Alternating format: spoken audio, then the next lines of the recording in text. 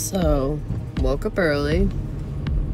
Had to drive Lunah to the vet.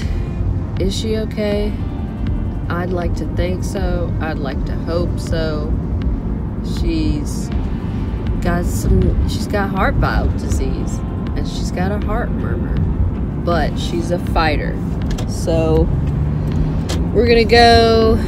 There's nothing much they can do for her today, so she's gonna go to the cardiologist tomorrow. And you know, she's just going through those old lady things, heart problems, and pooping and peeing herself. Whoops. No, I'm not gonna put her in depends. I'm gonna let her keep her dignity, but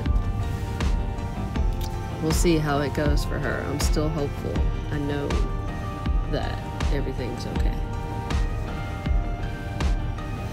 So Lunah's on the up and up. She's back home after the second round at ER. I'm gonna be honest and say that I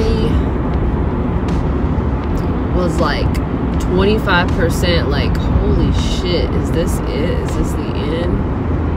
And then 75% of me was like, no, Lunah's a fighter. Fuck this. This isn't happening. Not having it. And she's pulling through so hard. Like, I've been solid 75-25. I'm leaning now towards 80-20, but we're gonna see. She's been taking her medicine. The stronger she gets, the more I'm gonna believe in her, and I know she's gonna believe in herself. You know, that's all you can ask for. Somebody recovering from somebody as old as Lunah from a heart condition. She's doing the damn thing. I'm thankful. Just gotta keep staying positive. That's all I can do. It could go either way, but positivity will give me some time with Lunah. Give her time with the family. We can all experience her to the fullest.